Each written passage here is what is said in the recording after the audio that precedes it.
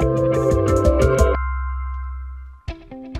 everyone, my name is Glen Smith and welcome to my course Building Beautiful Angular Applications with PrimeNG from Pluralsight.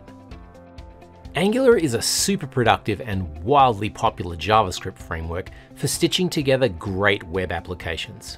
But sadly, it doesn't provide any consistent set of ready-to-use, great-looking UI components out of the box. You know, grids, charts, calendars, all that good stuff that our apps need. So most developers will go looking for an open source library of components that look and work great. If that's you, PrimeNG could well be the library you've been looking for. In this short course, I'm going to take you through building a stylish line of business application called Agile Times.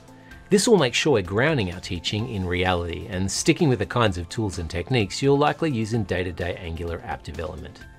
The course is part inspiration and part technique, so whether it's whipping up some sizzling charting for a dashboard, coding up some impressive form validation, or pushing the boundaries of massive data tables, we'll be pulling together all the building blocks of a great functional UI in record time.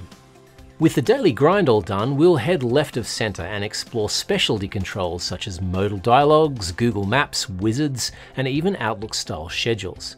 We'll close out the course with advanced use cases such as non-visual drag and drop controls, unit testing all your PrimeNG code, and even diving deep into the PrimeNG source if things aren't working quite as you expect.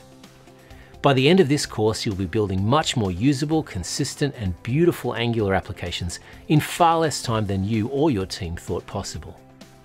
So if you don't have an army of graphic designers and UX people at your disposal, but you still want to produce beautiful and familiar web applications that your users will love, this is the course for you.